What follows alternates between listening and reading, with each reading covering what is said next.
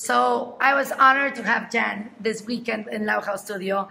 The cool thing about having artists is you get to meet the human behind all the media and all the fame and all that, and just knowing that behind this beautiful dancer, behind this beautiful face, it's a beautiful human, grounded, willing to talk to kids.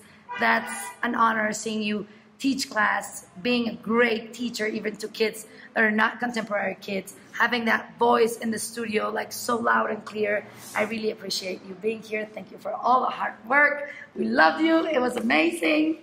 And we were very happy. Well, thank you so much for having me. Yes. Like the energy here in the studio, I need to tell you, it's amazing. Kids are pushing, like everyone's listening. And also for kids, when they are young, sometimes, you know, they get lost. They're not like even listening, and here everyone was so present. So I'm really grateful to be here. And I love your energy, kids and everyone.